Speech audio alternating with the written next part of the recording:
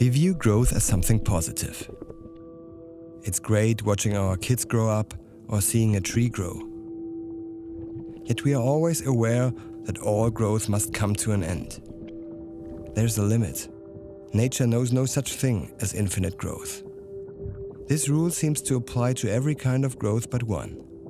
Economic growth is somehow supposed to continue indefinitely. We believed then and now there are no limits to growth and human progress when men and women are free to follow their dreams. And we were right. If that growth fails to materialize, we panic. But why?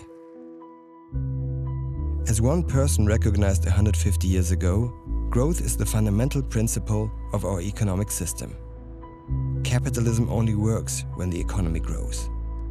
But Karl Marx recognized something else as well. It is this growth that will eventually destroy the system itself. And today, have we reached that point? Is the system about to collapse? Or might infinite growth actually be possible?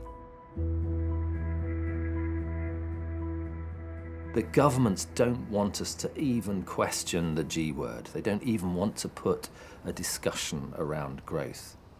If you were looking at this from the outside, an alien arriving from outer space, and you're looking at this society, you would really wonder what was going on. What are they doing?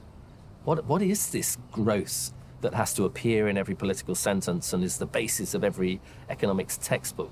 What is it all about? Is it a religion that they have? Is it a god that they're chasing? Is it a virus that's taken over them?